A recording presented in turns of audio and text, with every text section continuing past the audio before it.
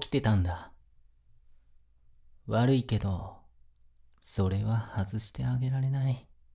もう、お前を失うわけにはいかないから。俺たち、あんなに愛し合ってたのに、いつも一緒にいたし、お前のことは何でも知っていた。お前のことを一番理解してるのは俺だし、俺だけがお前を幸せにしてやれるんだって思ってた。なのに、お前は俺の前からいなくなった。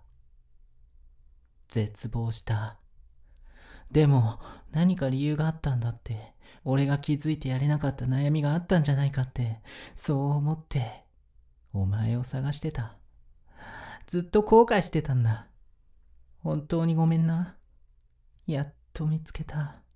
おかえり。俺の宝物。この部屋、覚えてるだろう？お前がいなくなる前に住んでた部屋をそのまま再現したんだ。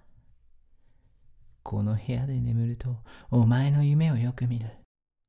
俺を慰めるみたいに抱きしめて優しいキスをしてくれる夢。でもキスが終わった瞬間に夢も終わって目が覚めるんだ。そしてお前がいないことを実感して寂しくて苦しくて心がぐちゃぐちゃになる。もうどこにも行かないで。ずっとここにいて。もう俺を一人にするなよ。何言ってるの？なんで知らないふりなんかすんの？お前は俺の彼女でしょ？ 10 年前のあの日、マンションのベランダから飛び降りて俺の前から消えちゃった。俺の大切な恋人。だってお前はあの日から何一つ変わってないじゃん。可愛い顔もサラサラな黒髪も華奢な体も優しいその声も全部あの時のままだ。突然いなくなったことを怒ってるわけじゃないよ。きっと俺が悪かったんだよな。お前が戻ってきてくれて嬉しい。愛してる。今でも変わらずお前を愛してる。近づかないで。なんであの時と同じことを言うんだよ。はあ、俺の恋人は死んだ。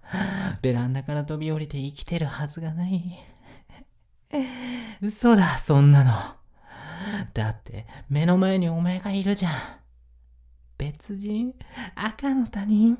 そんなバレバレの嘘ついてまで俺から逃げたいの？うるさい。もうお前の言うことなんて何も聞かない。何も信じない。黙れよ。余計なことしか言えないなら、二度と喋れないようにその喉潰してやろうか。それとも口を縫い合わせるか。俺は本気だよ。俺の名前を呼んでくれないのは残念だけど、お前がそばにいてくれるなら、もう何だっていいんだ。なあ、俺たち最初からやり直そう。今度は間違いない。もう絶対お前がいなくならないように、ここから出さないし、拘束も解かない。ずっと一緒にいて、ずっとお前のことを見てる。あの時もさっさと閉じ込めておくべきだった。お前の言うことを聞いて自由にさせたのが悪かったんだ。大切なものはちゃんと自分で管理しないといけなかった。だからうるさいって言ってるだろ。お前は俺の恋人なんだよ。俺のものなんだよ。俺が間違えるはずないだろ。愛してる。これからもずっとお前は俺の恋人だよ。